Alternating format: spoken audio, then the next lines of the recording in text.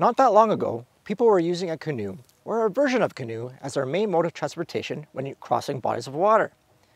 These days, we primarily use a canoe for touring on recreational trips into the wilderness and as a way to step back from the busyness in our lives and be closer to nature.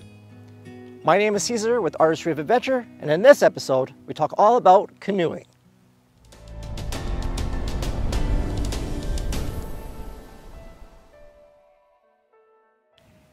A canoe is a narrowboat, typically pointed at both ends, and is propelled through water by using a single-bladed paddle.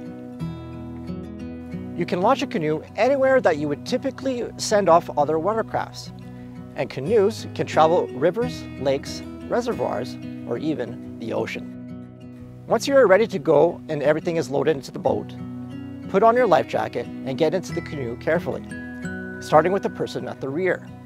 The person should be the more experienced paddler or more coordinated person, and it is best if they are the heaviest. Stabilize yourself as you move into place. Your partner should be holding the canoe steady, and then they should follow your lead into the craft. Push off the shore with your foot or paddles and use a backstroke to pull away from the beach. Then it's time to start paddling. The inside hand grabs the grip at the peak, while the lower hand grasps the paddle 1/2 to 3/4 meters down the shaft. Lean forward, submerge the blade into the water, pull back into a sweeping motion. Just as it passes your body, lift it from the water and repeat. You and your partner will both paddle on opposite sides of each other, and at the same time, while keeping in sync. You can turn the canoe by paddling on the same side as one another. Draw, pull the paddle horizontally towards the boat, or by using a J-stroke. Always make sure that your life jacket is securely done up at all times, and is the proper chest size. This will prevent you from falling out if you decide to go swimming.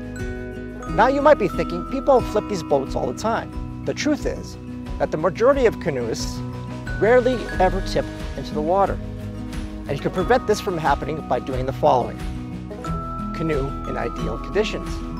Maintain balance in the canoe by keeping the bulk of the weight in the belly and as low as possible. Keep your center of gravity wide, low, and in the center of the boat. Travel directly into or away from a wave. It goes without saying, don't stand in the canoe. When you are ready to return to shore, paddle towards land. Steer the canoe so you're pointed directly at the shoreline. Build momentum so the front of the vessel safely skims onto the beach.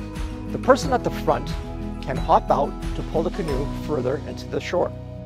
Then the person at the rear carefully steps back onto land.